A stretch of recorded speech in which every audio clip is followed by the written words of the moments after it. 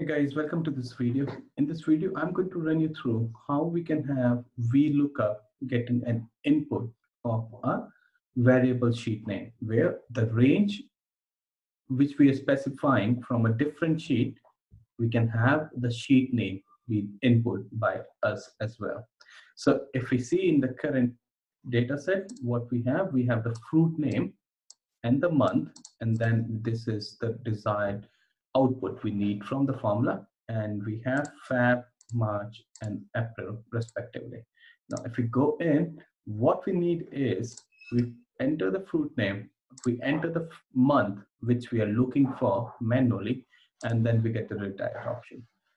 Now, in a traditional VLookup, it would work something like this, where we say VLookup, we do the lookup value, then we give the table array which we can go into any sheet, select it, then the column index number which should be 2, and then true or false for the approximate and the exact match. We'll do 0 for the exact match and we hit enter. Now this formula works fine. However, the issue would be if we want the formula or the output from the March sheet, what we would have to do, we have to redo the formula, where we come back and we have C2, we go into March, select this again follow the same procedure of the formula, all the syntax stays same, we hit enter, and we get what exactly the output we are looking for. Now, the way we are looking for is this particular formula. If you see this March exclamation and then range B2 to C12, we want this to be variable or being input by us. We can do that. Let's go through. Again, if we look for the formula, we again just type VLookup. The lookup value we are looking for is C2. This is the fruit name mentioned. Now, to have the variable sheet name being getting input, we'll use the formula or a function named as indirect.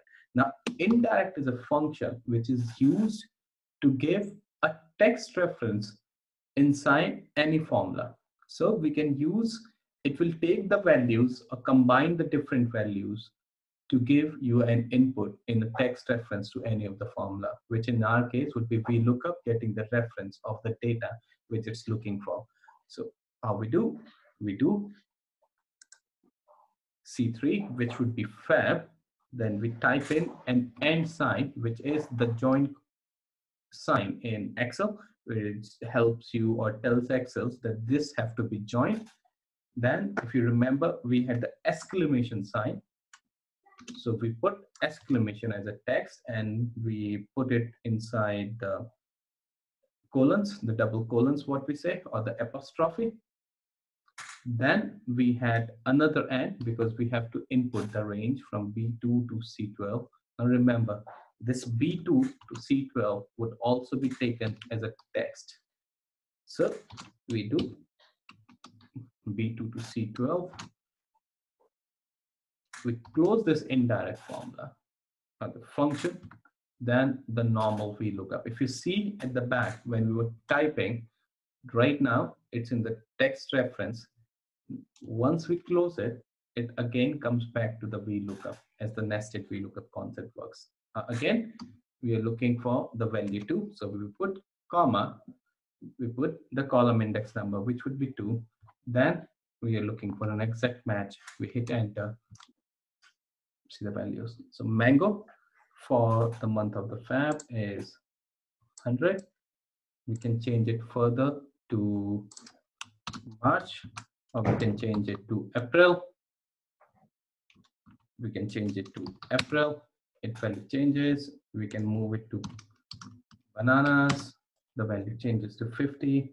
If you see, this is 50. We can change it to Feb.